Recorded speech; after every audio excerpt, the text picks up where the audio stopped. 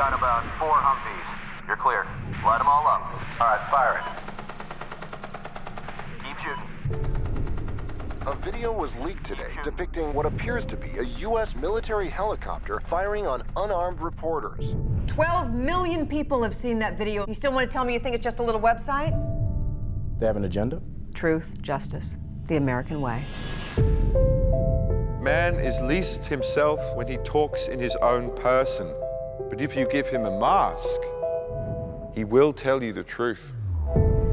2 people and a secret. The beginning of all conspiracy. More people and more secrets.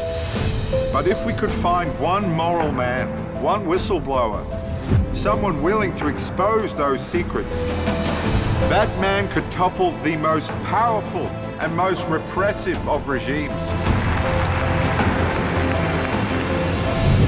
This bank is hiding billions of dollars in offshore accounts. We're gonna nail those bastards. Former head of Iceland's biggest bank has been accused of fraud. We took down $1 billion bank.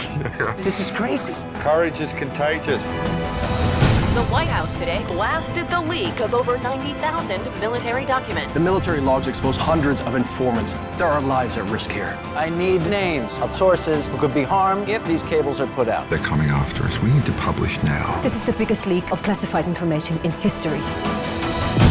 The Guardian, New York Times, all standing alongside you. This is going to change everything. He's not a journalist. He's a threat to national security. This is all about survival. Lives are at stake. What about the lives of the civilians in these conflicts? If we had someone like you, the Berlin Wall would have come down years before. We're on the verge of a major international crisis. If you want to do this, you have to do it now. You all have 5 seconds. What's going on? 5 seconds on. It's just you and your ego and the lies you tell to get whatever you want. This is information the world needs to know. We need to crush these guys. It's life. Times is life. If you want the truth, you should seek it out for yourself. That's what they're afraid of. You.